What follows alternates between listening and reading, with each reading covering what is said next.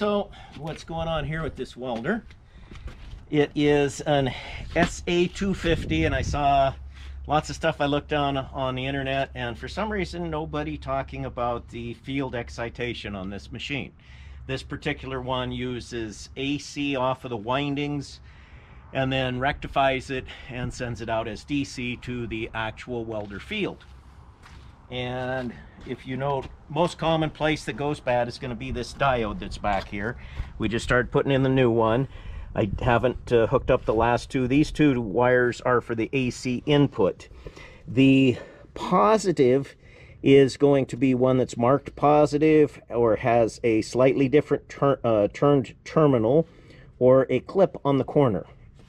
The old one that came off of here was positioned differently, but the terminal that was up on it was the positive. It was marked positive. And something to note very well with this, and I went to the diagrams and saw this, the one on the top that's marked positive coming out of the windings inside the welder where it feeds to is black wire.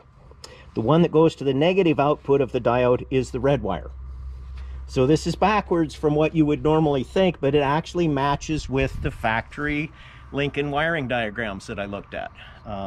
So that's something you should keep in mind when you're troubleshooting one of these. That's your most common problem. Another place where you would have problems is in these contact switches, which I'll probably take and just wire brush them a little bit. It's best if you just keep your welder out of the rain. I know nobody does. I never have. And things just get crudted. This particular style of the welding leads here, I've seen this many times. The insulation just from age starts bubbling up and going away. And that's something Tom will have to deal with later. I don't feel like fixing it, and I don't feel like charging him for it, because he can do that himself.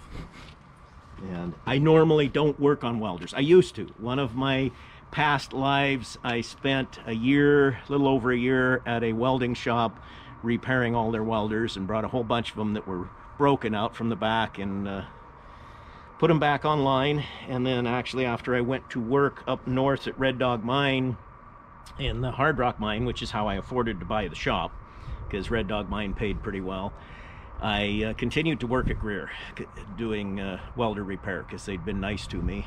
And every now and then somebody talks me into a friend fixing one of their welders for them, and I really don't like working on them and fixing them anymore, but Tom's a decent friend, so we're doing this. And since I couldn't find anything else about the wiring on the diodes that was explanatory in video, I thought, well, let's throw one up.